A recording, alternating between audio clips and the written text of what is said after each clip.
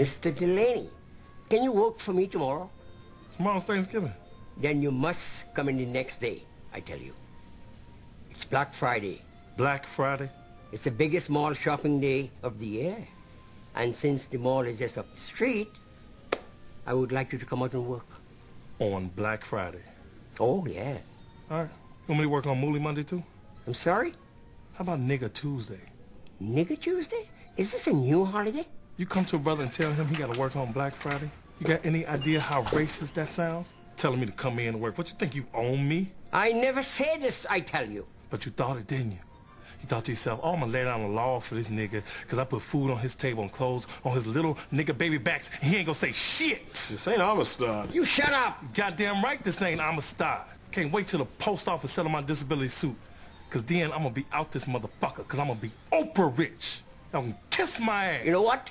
Fuck you, and suck